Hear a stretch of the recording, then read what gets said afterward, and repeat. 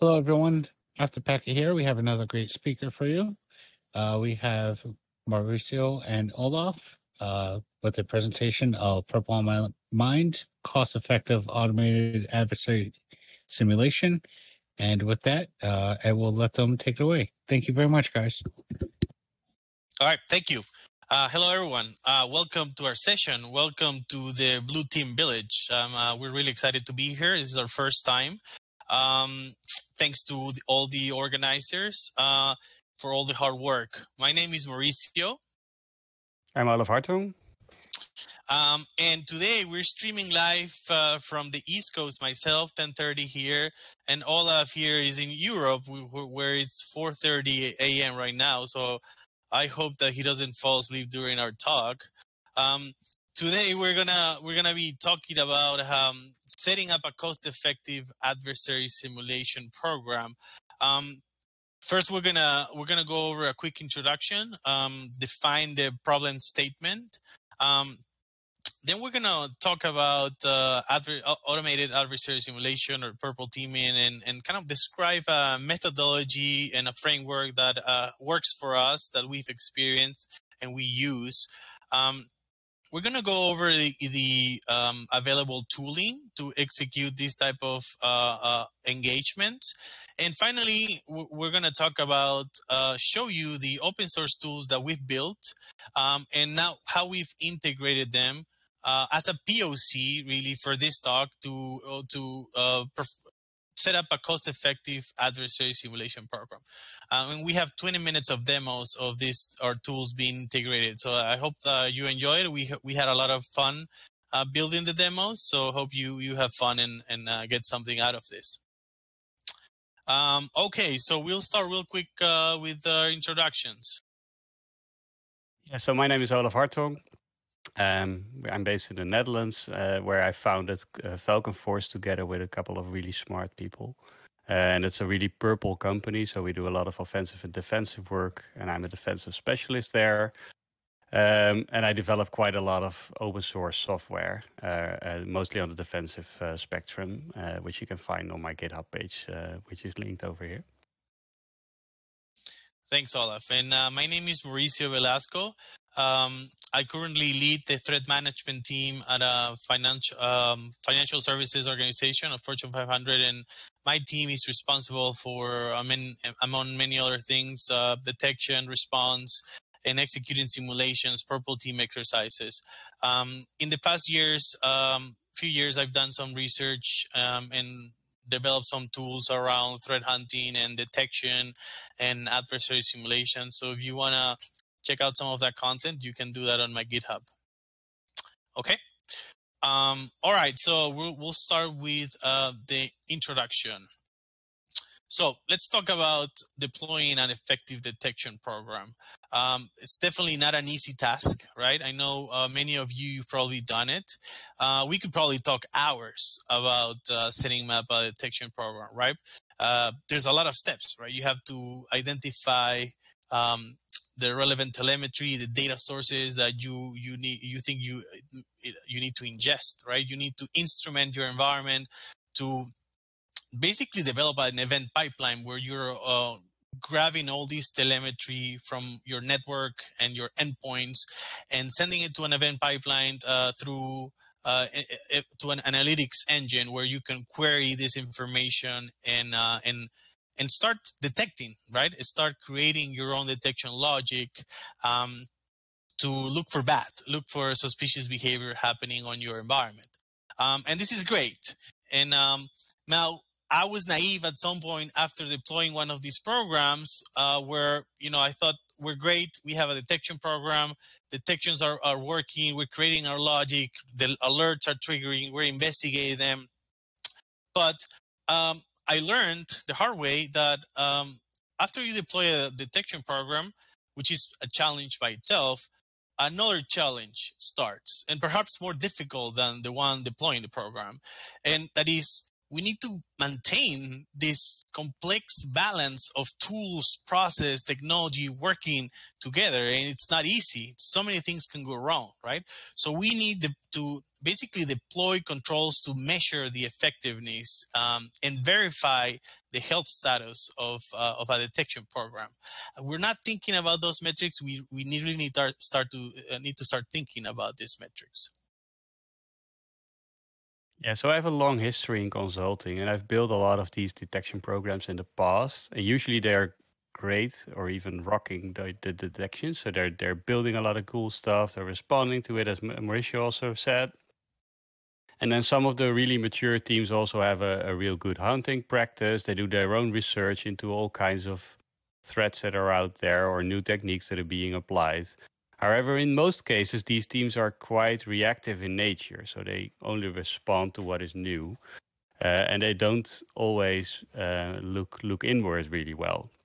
So the more mature teams actually monitor all their incoming log sources, but it's not always at the granular level. Usually, it's on a system level, and then maybe only after a couple of days that there's no logs incoming.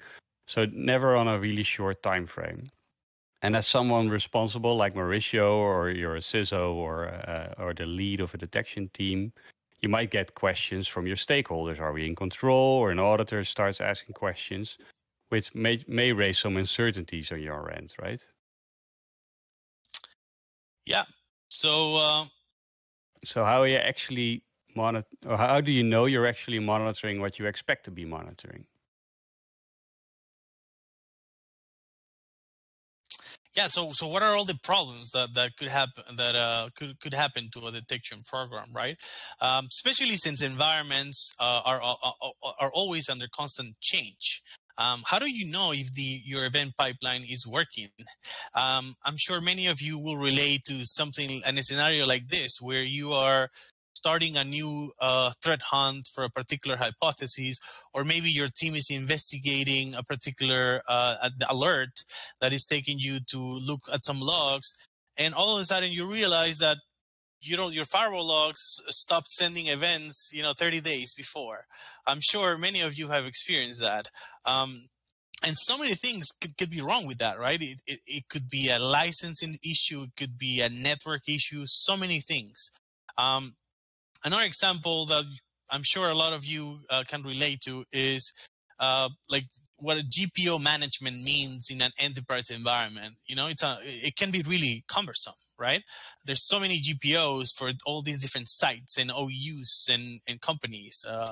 And so what if on one of your changes, someone overwrites a GPO that is defining your advanced audit policy, and you stop getting your Sysmon event 1 event or Sysmon events in general in that small part of the network where an attacker may be hiding, right?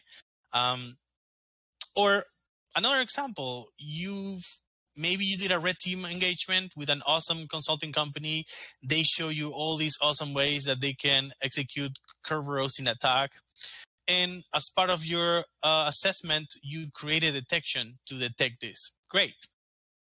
Fast forward, 3 months later. Is that logic still working? What if something changed or on your analytics engine, maybe the schema changed, and now you're looking for a field name that is no longer the right one? What if that complex detection logic just stopped working? How do you know that? Moving on from there, so let's say you don't have your own detection capability and you outsource this to a very nice vendor that promised to take care of you, monitor everything. But how do you actually know that they're actually monitoring the right things and responding in the right way? I mean, they can maybe they pop up an alert and they don't know much about your environment. They assume it's fine, and they basically close it as a false positive, while it might have actually been a true positive, and you might actually be already hacked.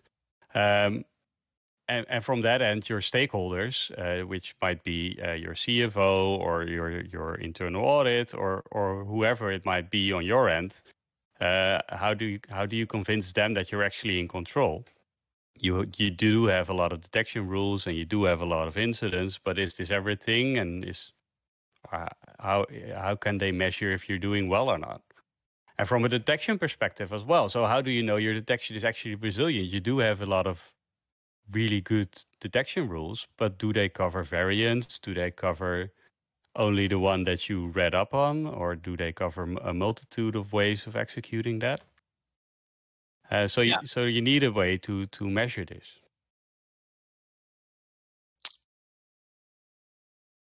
Which comes to our very graphic approach. So in the center there's a couple of pillars, and the risk and the controls one are probably the most well-known ones, where risk is usually determined by the business, which is augmented by threat intel, and then there might be some other values that come to a certain risk posture. And then there are your controls, which are obviously your detections, your mitigations, your preventative measures, your hardening baselines, and so forth. So these are usually based on a couple of reference models, like MITRE ATT&CK, of course, which we all love. There might be a kill chain involved. There might be some additional frameworks in terms of hardening your environment. And then there's the effectiveness one that we actually want to add to this, which will support the other ones by providing meaningful, valuable data that you can use for your management, for your auditing parties, but also for your self-management, so you can actually know how you're doing. So then it a little bit depends on what you want to do with these pillars, in which team you're at. So if you're in the blue team, on the risk side, there's the control effectiveness that you might want to report to your regulatory parties. And on the red side, the risk might give you a lot of input for advanced simulations that you want to execute. And these are usually manual and very creative exercises, but these require a lot of time, money, and effort, and you can't do this on a continuous basis, right? So we need something else. And this is where the purple part on the right, on the effectiveness side, comes in. So you can do a normal purple team, of course, which is red and blue joined together. It's usually based on a forecast or some hypotheses. And the outcome is usually a really good detection engineering effort, where you start building all kinds of new awesome detections, which is great. And if you can do this, you should totally do this. But this is always limited by time and effort. Not everybody can do this. That you don't always have an internal red team, or you don't have the means to do this on a monthly basis, because it's quite costly to get consultants in there every time. So you need something else next to that, and this is where the automated adversarial simulation comes in. On top of the building new detections, you also can then augment that with all kinds of validations of all your controls. So you can do this on a continuous basis, and this is why we're here. So it's built by red and blue together to get a maximum result on a continuous basis. This is why we're here, exactly. So yeah, that takes us to our next section here, automated adversary simulation. We strongly believe that the challenges that we described, the potential issues that could affect a detection program, can be approached by deploying automated adversary simulation exercises on corporate environments. So in this section, we would like to share with you what we call adversary simulation, how we understand it. Automated adversary simulation, to be specific. I think it's important to say that we don't want to claim this term, because automated adversary simulation could mean so many different things to different people, right? But in this section, we want to describe to you how we understand this concept. So basically, automated attack simulations or adversary simulation is an automated activity that has two sides, right? We're running simulations, and then we're validating that the controls that we have previously deployed in terms of detection, or maybe even prevention controls, are working as expected, right? They're passing the test. They're passing the simulation test. The challenge, as Olaf was saying, purple teaming is great, right? But we cannot execute purple team exercises with 15, 10 people in a room, every week, right? How many times can you do it a year? Every quarter, maybe every month, but not many organizations have access to high-skilled red teamers that can execute these techniques. It's basically also a snapshot in time. When we're doing a purple team exercise, it's just you're looking at it at a snapshot in time. But with automated adversary simulation, we can continuously check if those controls are working. It's basically also a way of generating telemetry, right? And we use this telemetry to validate the environment, to validate the health of a detection program on a continuous basis, as Olaf was saying. So with this type of program, we can go over all the challenges that we described a few slides before. We can identify issues with the event pipeline. We can identify gaps in visibility, those misconfigured GPOs, missing some events. If we're running simulation exercises against those endpoints, we will know that the events are missing, that we have a gap, right? Yeah. So, and what is it not? It's definitely not a red team replacement. So this is really not a threat to any of your red teamer friends, or if you're a red teamer, welcome. This is really you do need red team input if you can get it, because they usually have better techniques than what you can build yourself. So it's also not a pen testing engagement either. This is really meant to be a continuous validation or improvement phase. And it's of course also not Skynet. It won't take over your company. And from that same aspect, it's not impacting continuity by design. So it shouldn't break your systems unless you really, really want it to. And from that perspective, it should be run in production, of course. And it's also not the new holy grail or the new buzzword that you should hear at RSA next year, but it should be something that you definitely need to be considering in order to be really strong.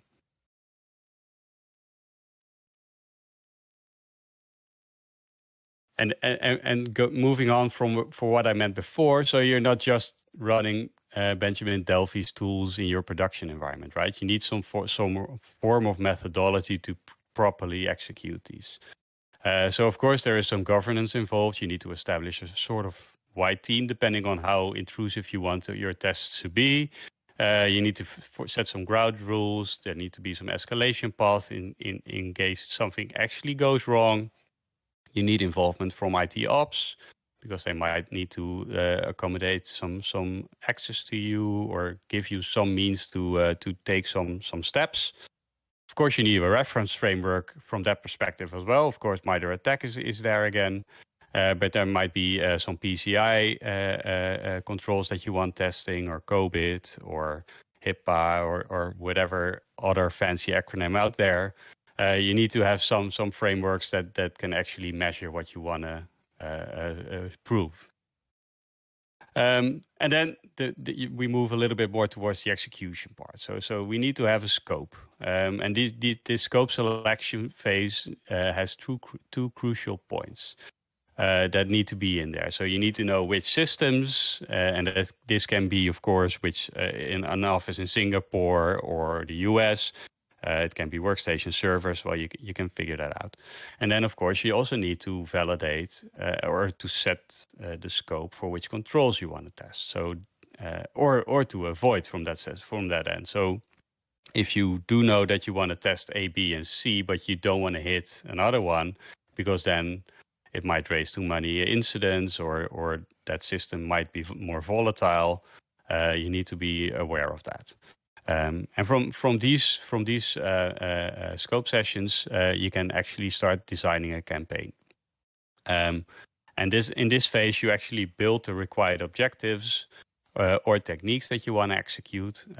You add them to a playbook or a run book or a campaign design, or however you want to call it. You test it, of course, first, and then you run it in production, obviously. And one of the steps in here also is defining the cadence of testing. So do you want to do this hourly, daily, monthly, whatever your preference is, and the timing between all these techniques. So do you want to run it within, I don't know, 10 minutes? Do you want it to take an hour? This can also impact your detection rules, right? So you need to vary this a little bit on and off whenever you do this. And then, of course, you need to report and validate all of your outcomes. So you want to know which test you ran. You want to know the results of each individual test, whether it was successful or not. You want to know the commands that were executed or the tools that were launched or all the relevant information that a blue team needs, including the time that it actually happened. If they didn't detect it, they need to be improving their detection. So they need this data. And of course, ideally, you also want to have your alerts or your incident tickets or all kinds of telemetry that you can combine in the report, where you can show the full end-to-end cycle where you executed something, you did detect it, and it was actually also picked up by the team properly or not. So whether they actually flagged it as a true positive is also a very important measure. Yep.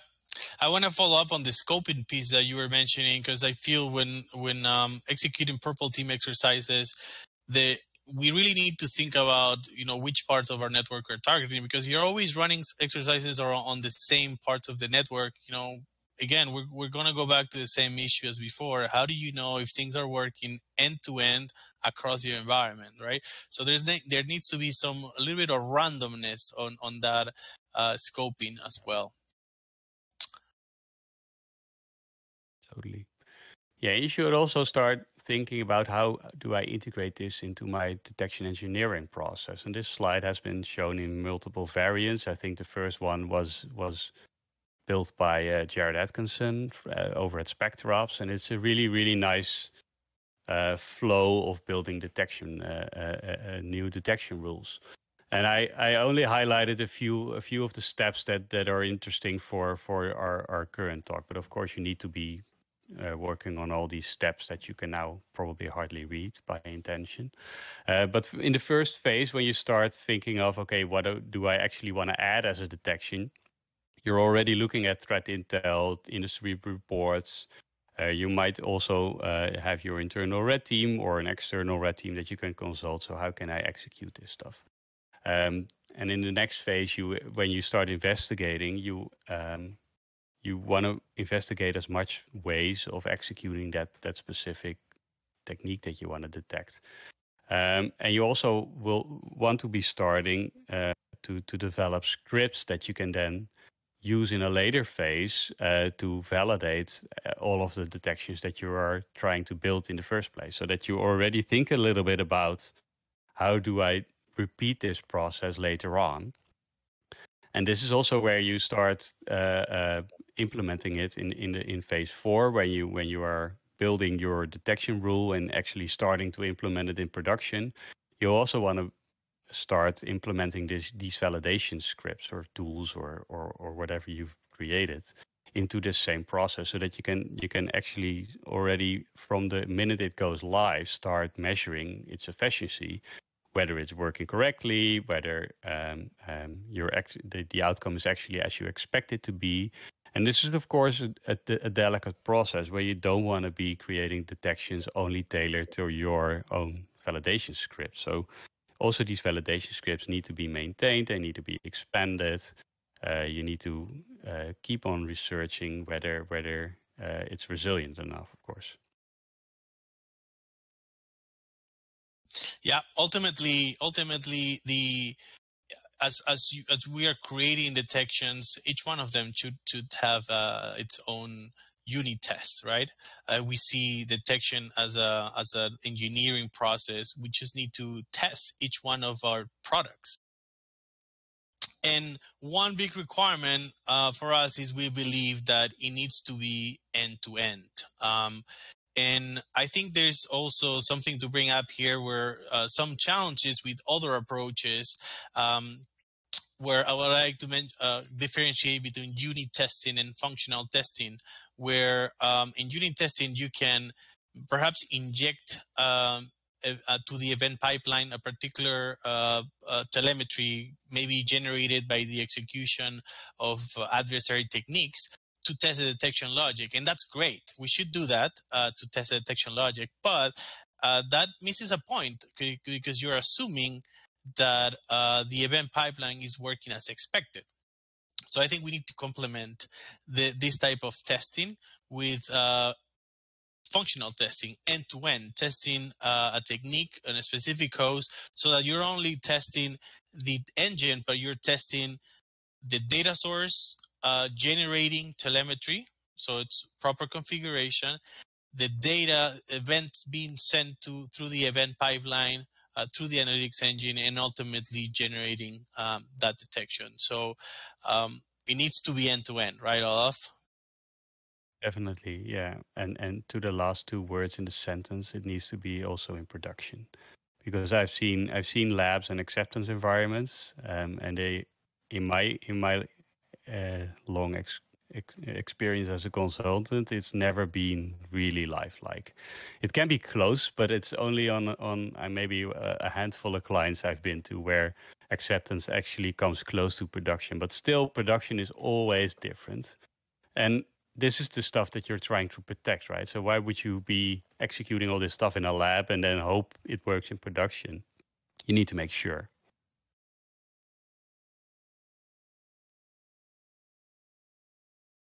So what are some of the requirements if you want to run an automated adversary simulation exercise? I think similar to a purple team exercise, in this case, I think the requirements are similar. You need a defensive capability. It doesn't have to be,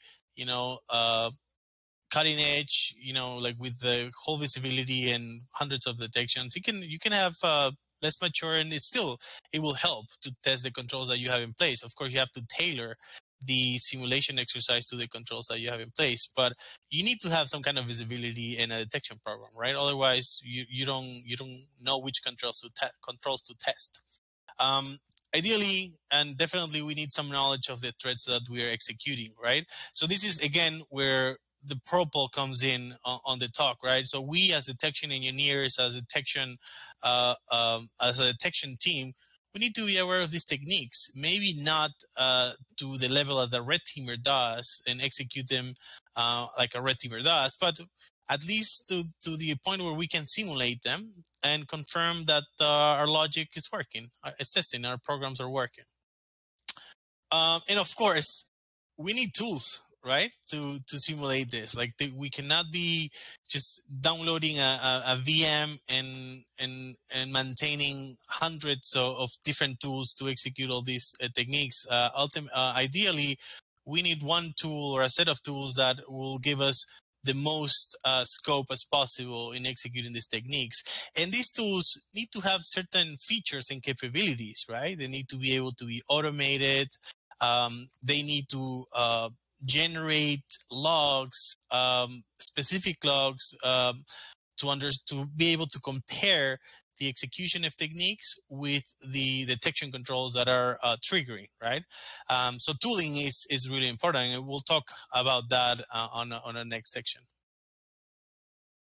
And it requires that you have a sort of an adversarial mindset. You need to not only think about how do I defend this stuff, but also how can my company be attacked. And this is sometimes it's a little bit hard. So this is also where tools might actually help you a little bit, but you need to be a little bit aware of what can be done in my environment, what can't be done, and then all of these things need to be validated, of course. And in order to do this, usually in a more normal organization, you actually need some management buy-in because they need to approve you spending time on this, since it will cost a little bit of money. And if you want to buy one of the commercial tools, you of course need some more budget. And if you're a little bit bold, as I've done in the past as well, you can also just do it and maybe say sorry later if they get upset. The big upside to this, if they don't really understand the value of a program like this, is that you can immediately prove them the results with some more details. But frankly, every type of management should be interested in this, whether they're very financially focused or not, because this will give you a lot of insight into how you're actually doing as a team.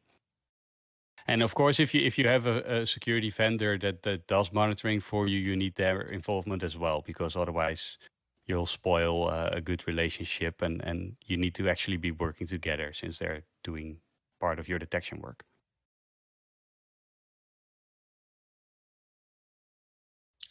Yeah. So let's talk about a little bit about the tools that are out there that can help us on executing automated adversary simulation exercises. So there's definitely a lot of tools out there, right? We're not reinventing the wheel here, really. There's commercial tools. There's some open source tools. We're gonna stay away from the commercial tools since that's not our focus today. But let me tell you a little bit about my experience. So when we first started executing purple team exercises internally, our natural approach was to use red team tools, right? Tools like red team tools like Metasploit, Empire, POC2, and then they started validating controls, which worked great at the beginning when we were more on the form of like a manual purple team exercise where, you know, maybe once a week we check a particular technique manually. But that soon stopped being practical, because as the number of detection grows and as our testing moved to a weekly cadence, we cannot really, it's not practical to have an engineer just getting all these shells from your C2s and then start running things manually. Now, some of these tools do have APIs, and there's actually adversary simulation tools that leverage the APIs, so they can definitely be used. Then some of these tools are also fully automated and allow you to create a stand-up infrastructure in an automated way where you can run simulations and hopefully your endpoint controls will catch them, right?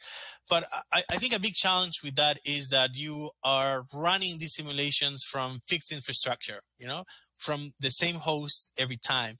And that takes me back to end-to-end, right? Because with this type of exercise, you are not really confirming if your event pipeline is working or not.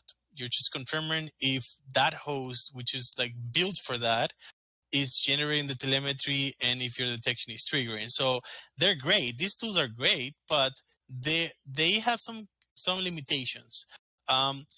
Ultimately, like I think some of these tools have been built to be run manually, right, on a host, like on the screen interactively, and that's fine. Like they still have a value, but some of them have not really been built for automation. And the ones that do actually have some complicated ways of building scenarios or adding new techniques, it's not always easy, and it's also the drawback with open source, probably also with my own tools, where somebody has a certain way of working in mind, it works for them, but for a new adopter, it's actually quite hard to start working with it. And from a detection perspective, not all these tools have a really verbose way of telling you what happened, when it happened, and how, and so on. So the output is quite limited, which is hard then to match against your detections or put into a more measurement program. And as Mauricio mentioned, some of them are very static in terms of where they run from, or they're not as realistic, where it's just a bunch of Python scripts which are useful, but it also is not always the way that an attacker would do it. So how realistic is it for a SOC then to be responding to this? And lastly, not all of them are capable of doing stuff remotely. So it's usually from that same system, they do something on that system, and then that's that, which is also not always the way an attacker would work, of course. Yep. So which takes us to our tooling, right? So having mentioned all these challenges and the approach, Olaf and I have both built tools that have different goals, and we've integrate them to execute a POC for automated adversary simulations. So we want to share some of our these tools in the next section. So I'll start on mine. So actually yesterday at Black Hat Arsenal, I released my adversary simulation tool called Purple Sharp. So you can go to the GitHub page and you'll find all the information you need. But basically, Purple Sharp is a tool in C# that executes adversary techniques within Windows AD environments. So it's focused for AD environments. It follows the MITRE ATT&CK framework as far as the techniques. And the main goal of Purple Sharp is to help us execute some of these simulations to generate the telemetry that can help us build, test, and hence detection controls, right? That's what it does, basically. It just execute techniques and will generate telemetry. And so if you have a properly monitored Windows environment, Windows domain environment, this telemetry will make its way to the event pipeline, to your analytics engine. And if you have coverage for the techniques that Purple Sharp supports, you should validate your controls, right? So what are some of why Purple Sharp? Why is it different? Like we've talked about some of the tools that exist already. So I want to mention a few points real quick. I know we're not great on time, Olaf, so I'll go fast. Simplicity, it's one simple .NET binary. All you need is to compile a .NET binary, and you can just grab it and copy it to a Windows endpoint and run simulations against remote hosts from that. Really easy. No C2 channels, no infrastructure, no VMs, one binary. Verbose logging, as Olaf was saying, we need the audit trail of all these techniques that executed at what point, from which processes, from which process ID, so we can grab that data, and maybe if our detection controls didn't trigger, we can at least find that telemetry and create a new detection or identify why the detection didn't trigger, right? Remote simulations. Purple Sharp is actually able to execute simulations, or what I want to call deploy simulations on remote endpoints. So once again, the challenge of verifying that the event pipeline is working or not can be easily approached with Purple Sharp. All you have to do is point your simulation to a host in your Singapore office, and you'll confirm if that simulation will be detected as good as the one that in your headquarters, right? Credible simulations. I used a couple of techniques with Purple Sharp to make sure that the simulation is credible. I'll mention a couple of things. You can go through the documentation to really understand, but one is process ID, parent process ID spoofing, PPID spoofing technique.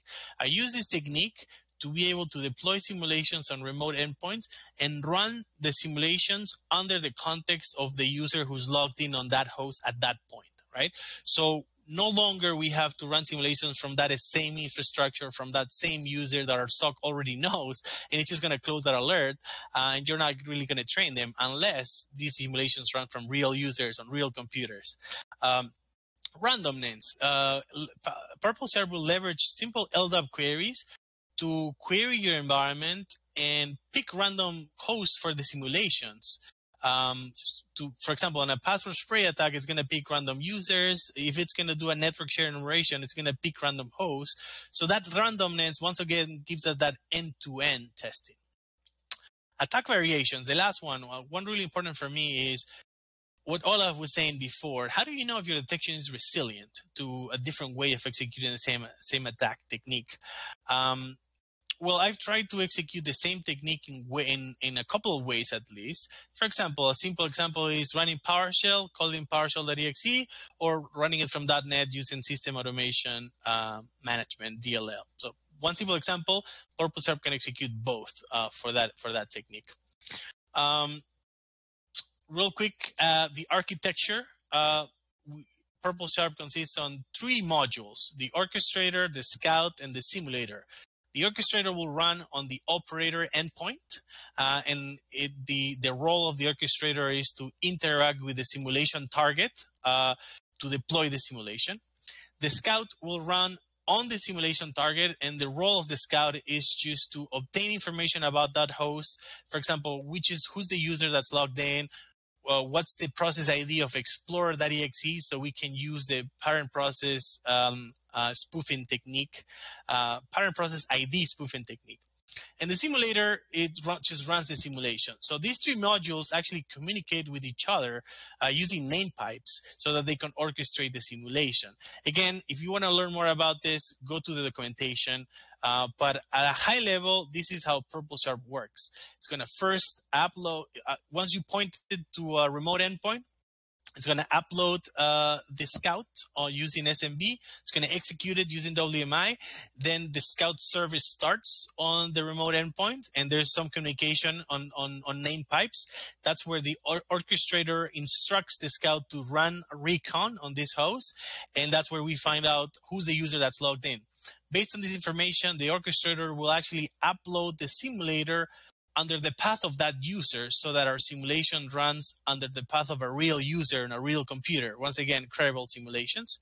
And once the simulator has been uploaded, the orchestrator triggers the simulation, and the Scout will execute the simulator using parent process ID spoofing. That way, the simulator runs under the context of the user and also as a child process of explorer.exe.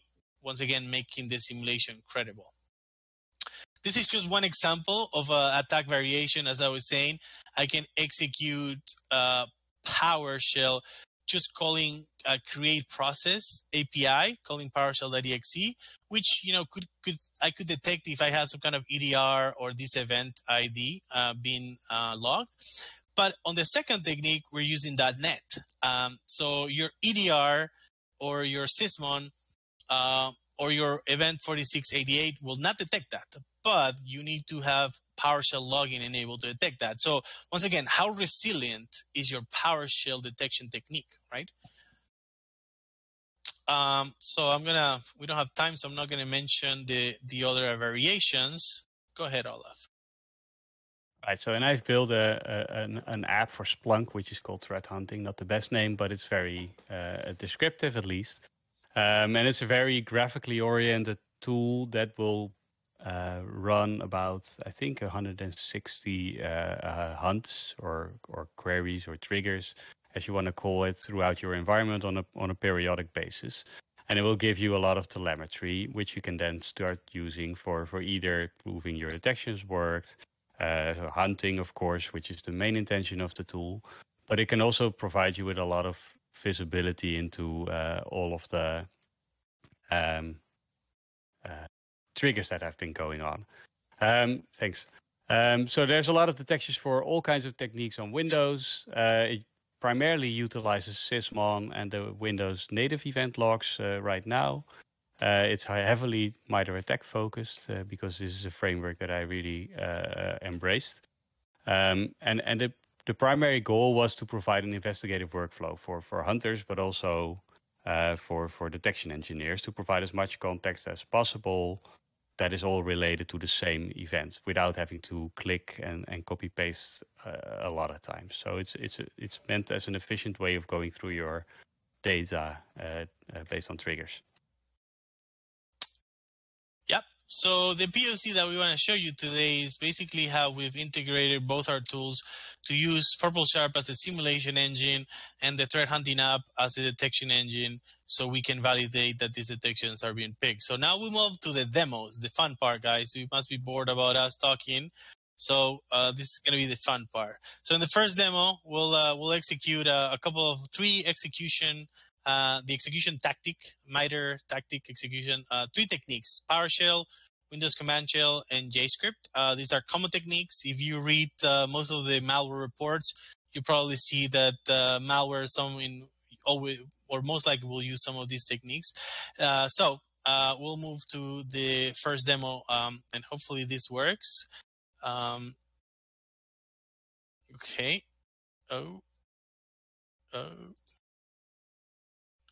All right. Let me see if I can do full screen. 1 second. Of course, doing live, it's always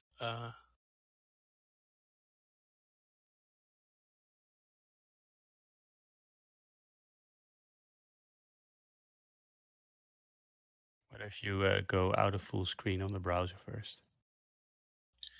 let's do that. Thank you, Olaf. All right. There you go. All right. So in this first demo,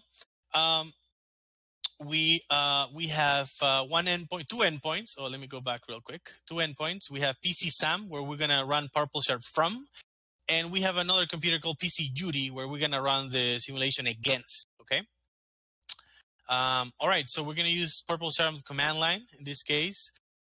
We're gonna if you want to learn more about the parameters, please go to the documentation. But basically, we're running a simulation against PC Judy using a service account that needs to be an admin on PC Judy, and we're gonna run these three techniques, and we're gonna sleep 5 seconds between the execution of each one of these techniques. So we're gonna pass the password of this service account that we're gonna use to run the simulations against this host. So we see here that the scout gets uploaded, recon happens, and we identify that Judy Brody is logged in on this host. So now the simulator is uploaded to a path within the user's profile, making it look as if Judy downloaded a fake Firefox installer.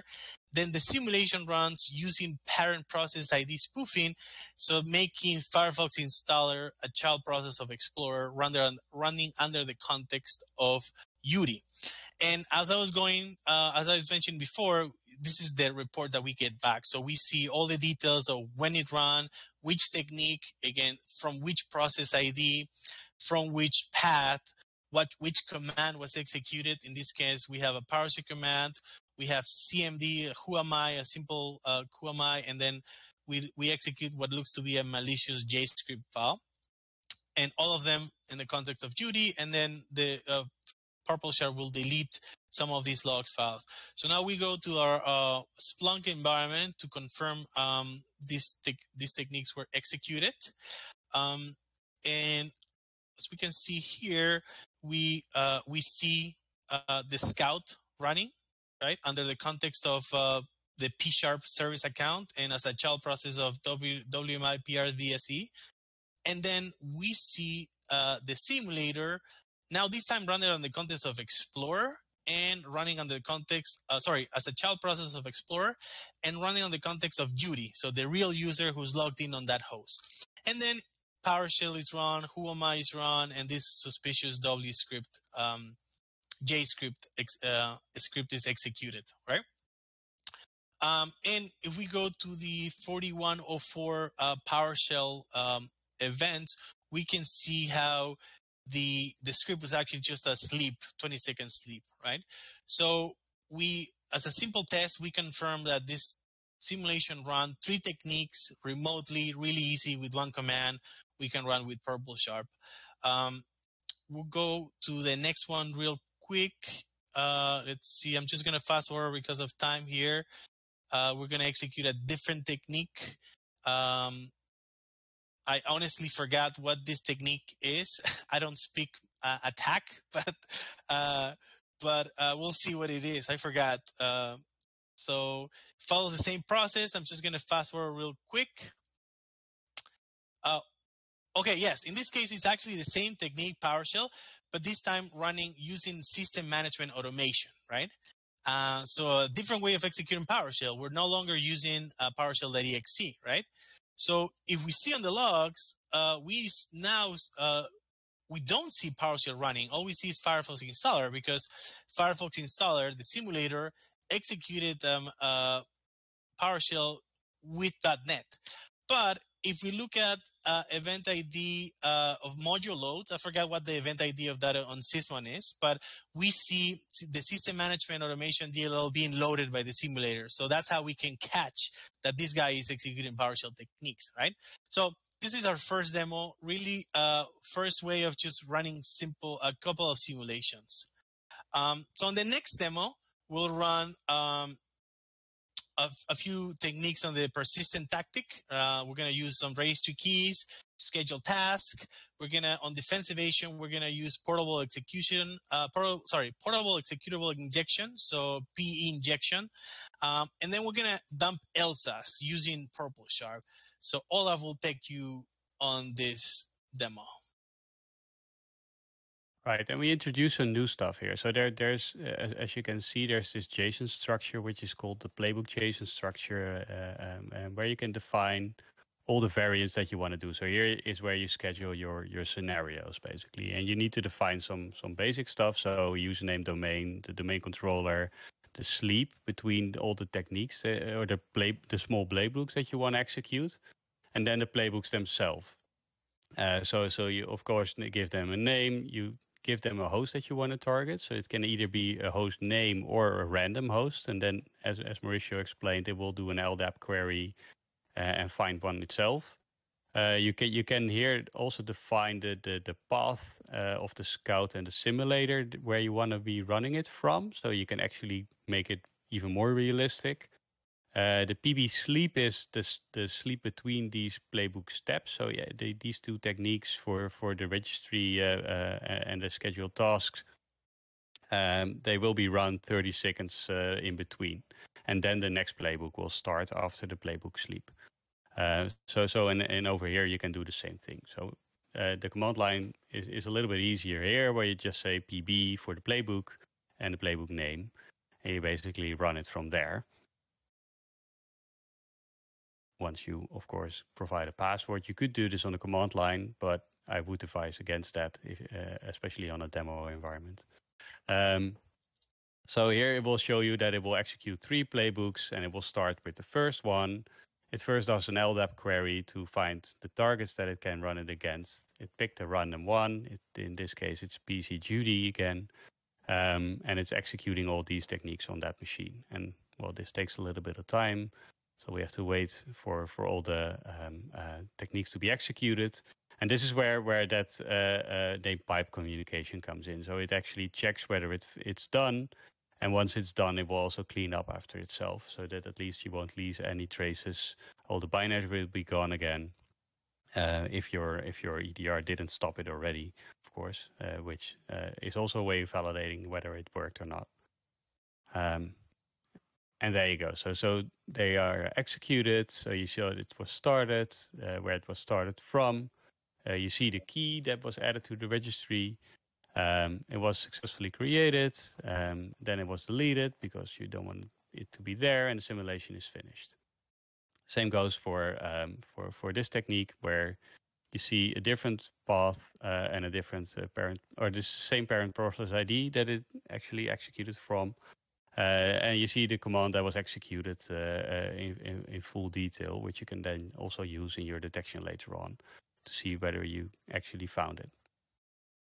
And in the meantime, it's starting to execute another one on a different machine. This is the PCMP. It's a different simulator that you see running under a different user context, and it's actually opening or injecting into Notepad. So you see exactly what it did. So it does an open process for virtual alloc. Then it writes to that process memory and creates a new thread from that notepad.exe. And then the last technique that we mentioned was running LSAS, and you see that it actually ran. It identified the LSAS process. It tried to obtain a handle. It called the mini dump. It wrote it. It dumped it there, and it fortunately also deletes it because you don't want to again leave stuff for real attackers. And then when it's done, it actually writes a JSON file with all the results, which you can then easily import into your analytics platform of choice, which in our case will be Splunk. But you can see here that the playbook is there, and then there's a results JSON, which once you format it, it shows you all the stuff that we actually just saw on the timeline, but then in a nice JSON structure so that you can actually start importing them. And from the perspective of time, we might want to scroll through a little bit. Yeah, makes sense. So ideally, this is the integration, right? So this is where you ingest this into your other platform. So go ahead. Now. Exactly. So I created a small POC dashboard again, just to show what kind of data is in there. So you can see that the orchestrated PCs of Sam executed techniques, the techniques that you see on the right, on the machines that were involved. And you can show these over time. So if you do a longer playbook than I did, you will see actually a longer scope, of course. Here you see the playbooks that were executed. And if you know my threat hunting app, you can click on everything. So it's the same over here. So once you click on one of those playbook names, you will get all the raw logs with all the details in the panel below, which will show you all the results that you also saw on the command line. So once you click it, it will actually change to the proper playbook. And the same will go for all the other fields. So once you click on a MITRE technique ID that was tied to one of those techniques. Hey, the stream is paused. Oh, there we go. It will take you to my threat hunting app, and we'll do a direct query for that technique being executed. And you see that also it was detected by the logic in my app, fortunately. And it will give you all the details that might help you contextualize it even more once you start playing with the app.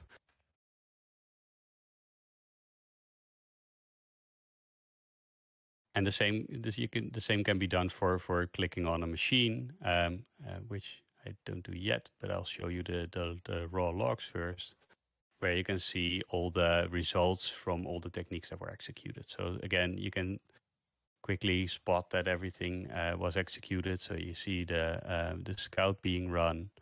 You see that then the WMI is being called, the process is being injected into, and it starts executing the registry commands and so on. And the same goes for the scheduled task logs, which isn't that properly formatted, thanks to Microsoft, but this is a quick POC. You can obviously properly parse this neatly, but it's quite easy to spot that some of the bad stuff actually was executed here. And I think we can fast forward again. Okay. So yeah, we're going to the threat hunting app.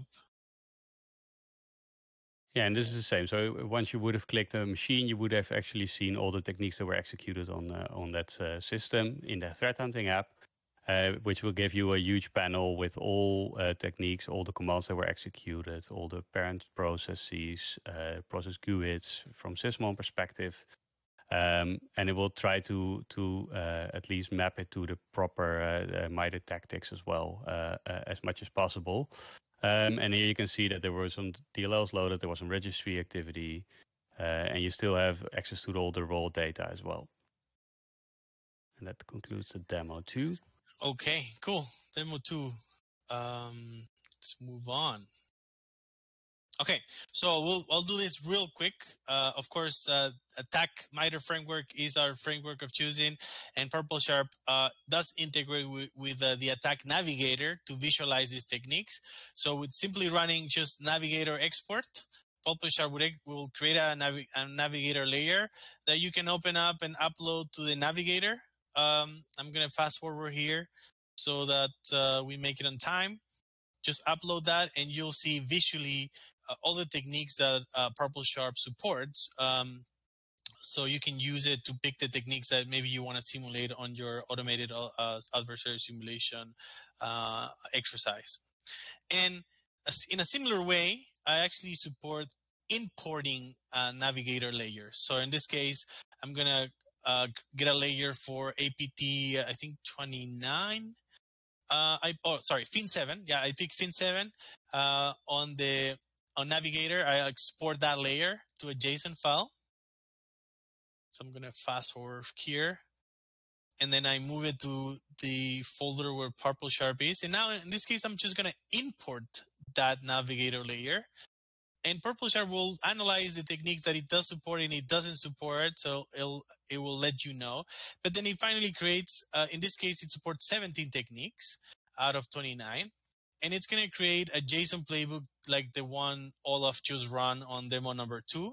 And now you have a simulation playbook for Fin7 that you can run on your remote endpoints, right? So pretty cool there. Okay, so Yeah, I think we only have 1 minute left, Mauricio, so we have to publish this just online, I guess. yes, so okay, Sorry. yeah. So I've noticed on the Twitch that some of the demos were not showing great. So right after this, I'm gonna upload them on YouTube also, so you see them. But the last demo, yeah, it's also a cool one, but you'll see it on YouTube. Okay, it'll be uploaded there. All right, you just want to take this last one, Olaf, since we're running out of time. Yeah, sure. In the last couple of seconds, I just want to highlight that this is a huge value in terms of control, but also in terms of reportability, and also ensuring you're actually working on the right stuff. So it's also ease of mind, probably. So I strongly encourage everybody to just start with this, and especially since there's a bunch of open source tools out there, including ours. It doesn't have to be very expensive. So you can start small, and then once you start maturing, you might want to look at a commercial tool or not. And this should be really a nice way of implementing a way of testing all your detection engineering efforts. So you actually know it's not in vain. You know it's actually doing something. Because some of them probably won't trigger in production ever, hopefully, at least for you. So you at least know it still is working. And it shouldn't be a grading mechanism for your team either. It can be used that way, but you should see it as a constructive tool and not as a sort of a slapping tool if you didn't do it well. And of course, if you don't have a detection yet, you can, of course, use it also in a way of the purple exercise that we meant before, where you can start building new detections based on the techniques that we execute, but then make sure that you don't build tunnel vision detection. Make sure it's still resilient and it's open for variants. So thanks everyone. That concludes our session today. You have the links for our tools, and I'll also be check out our Twitters. I'll also be releasing the links on the YouTube videos for the demos, so you can see them with a higher resolution there. But yeah, thanks for coming to our session. I hope you guys had fun, and thank you. Thanks, guys, girls. Thank you, both of you. We really appreciate your demo and your presentation.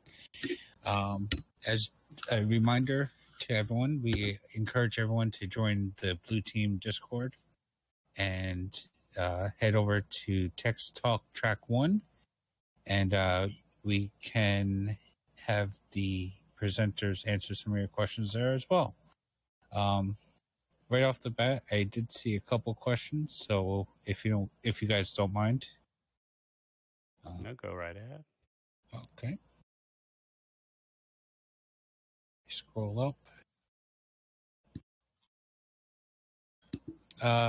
The question was, what are some of the major benefits of Purple Sharp versus Atomic Red Team? Yeah, okay, that's a great question. So I think there are different things. Atomic Red Team is more a way of describing how to execute the techniques, and not really an engine to execute the techniques themselves. Although the Red Canary team is working on Invoke Atomic, which is a PowerShell tool that will be able to execute Atomic Red files. But if you ask me the difference between Invoke Atomic and Purple Sharp, I would say running the simulations under the context in the context of a real user and as a child process of Explorer. So creating that credible simulation, that's something Purple Sharp can do. Another one is randomness, being able to run a technique against a random host to really identify if your detection controls are working end-to-end across your environment. That's the second one. And I guess the third one would be just simplicity. Maybe you can have run simple binary that you can just copy on a host and run simulations from. Very good. Cool. I think that's it for the questions for now. Oh, here we go. Did you guys teach a course on this during this week? No, we didn't, but maybe that's a good idea. Maybe we can do that on the next one, Olaf. Yeah, that will be fun. Yeah, definitely. Yeah, I'm open to that. I know we had fun doing the demos, so Yeah, too much. Yeah. too much. Maybe something in the future that you can do a workshop. Yeah, I think that's it for this. And if you guys don't mind sticking around for a little bit and text talk track one, Sure. if people have questions. So one last thing is just I'll be posting the links of all the demos right after this. So check out our Twitter, and you'll be able to watch all the third last demo, which was also really cool. We didn't get a chance to. Cool. Very good. Thank you guys again. I appreciate it. Yeah, most welcome. We had fun.